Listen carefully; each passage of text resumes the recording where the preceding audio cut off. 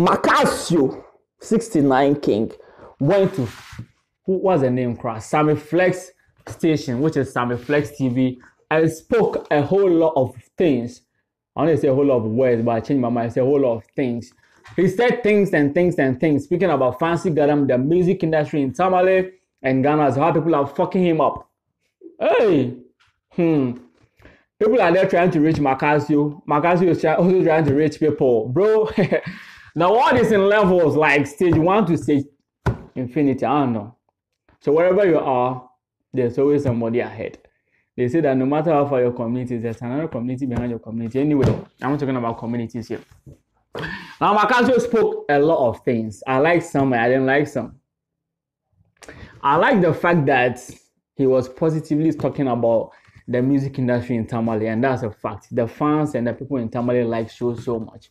That I like so much. To do a successful show in Tamale is very, very easy. Okay. You know, the entertainment there is very lively. Like the fans, they like shows.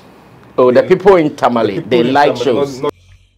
And he confidently and boldly spoke about how Shatta and Stonebwoy fucked him up after giving them free promotions, bro. At least you don't. I've forgotten the proverb, so I won't say it again. You don't do person like that. You guys needed his help in Tamale. I don't know how true that is, but I believe the guy. So let me talk on the fact that I believe in. You came to Tamale, you did shows, he helped you promote them, and you end up, he needed music videos from you, you didn't even show up. Anyway, that's not good. I like the fact that you said that. And going on, Maccasio went on to say that. He mentioned that when he came to Tamale to do his show, he reached out to Fancy Gadam team. And the money Fancy charged him, no. He go fee buy 1,000 Range Rovers and build billions of houses. And Stonebwoy said, mother, I can't pay you that money. Fuck off. Fancy didn't go on the show. And Fancy and his team, I'm saying this with regards to what Maccasio said. Fancy and his team now said that they wanted the show to flop because they feel like if Fancy, who they claim to be the king, is not on the show, it should flop because he ruled the north. That's what Fancy Gadam says. He's the ruler of the north. And Maccasio is the king. This thing is funny. One is the ruler and one is the king. Who is controlling the city? Anyway, now, the ruler said that they wanted the show to flop. And the king said that no, when you are in my town, I don't do things like that. He had an interview. Stonebwoy was at the Rizal Radio or something. He went inside, told his fans, 69 fans, I'm coming to the show. Let's go to the Bean show. He didn't even charge him 10 pesos. Let's go to the show so that the show does not flop. And they went in and the show was massive. That's a king. we're just in the car going. I don't know what happened. In Tamale? Yes. One of my guys was just driving and I tuned into the radio and Stonebwoy was on the radio. Was telling Tamale people that he has a show on this day, weekend, people to come. Not knowing that they went and contacted Francis team and that they charged them some amount that one day it was unreasonable, understand? So the team couldn't pay. So now fancy people were doing the show against. They wanted the show to flop so that there was Stonebwoy people will see that because Fancy is not part of the show, it will happen. Yes, we understand people will not come. So when we tuned into the radio, this is just a live story. We're just going. I heard the voice. I said, "This is Stonebwoy," and my Morgan said, "Yeah, that's him." I said, when I listened to a conversation, I see that he needed our help. I just turned our car. He went to the Zal Radio and knocked and entered. I spoke on live radio. That you are coming. That I tell people that people of Tamale, Maccasio is live. I'm representing the show. I swear to God, I didn't charge them one CD. Oh, I almost pushed my camera down. Sorry. That's a king, bro. But the ruler said, nah. Anyway, that's another positive thing he said. Now, the things he said and I didn't like was the fact that he was talking about Fancy Gadam in a way that's a bit negative to me.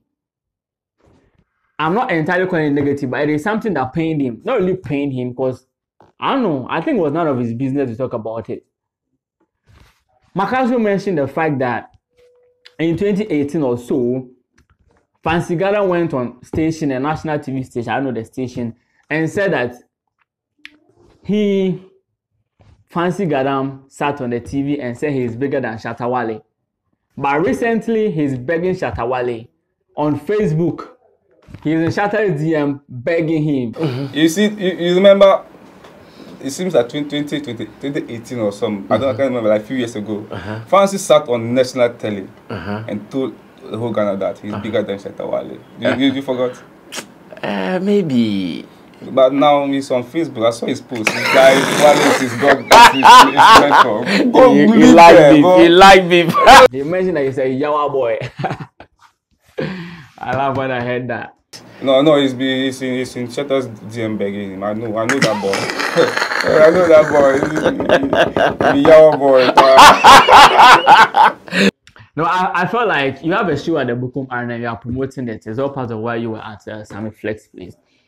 But talking about your brother, I'll call you. I know you are not brothers. But talking about him like that, it wasn't something so bad. At least just, you don't take it personal. The beefs are there, you understand? So when you go on the show, focus on your show and promote the show. We know you guys are not in good terms. So there's no need to be talking on the show, say he's in the DM begging him. I remember. He also mentioned the fact that Fancy Gadam, there was some show coming up trying to collaborate 69 fans and Gadam Nation fans. Fancy Gadam fans and Maccasio fans. They spoke about it. There was a lot of money inside. Then Fancy Gadam and his team went back and said, no, they should bring flavor on the show instead of Maccasio, and they lost that deal. There are so many instances. So we even went to Kumasi. We had a meeting with some BTS company. They were planning a big concert. These guys, after we left, they went and told them that they should go and bring flavor in Nigeria. That they were. So we just saw that these guys, they be yawa guys, so maybe we just leave them. The money that these boys make we lose. That's because I don't know, either it be competition or it be greediness or they are afraid. I don't know. The deal didn't even come through, and that was a lot of lost. Am I rhyming? A lot of lost. Anyway, they say my laughter is not. They say my laughter is not real, so I won't laugh again. I'll just smile. Yep, that's the things Maccasio said at the show. I feel like it's okay. And please, the show is coming up. Try and then go and support him at the Bukum Arena.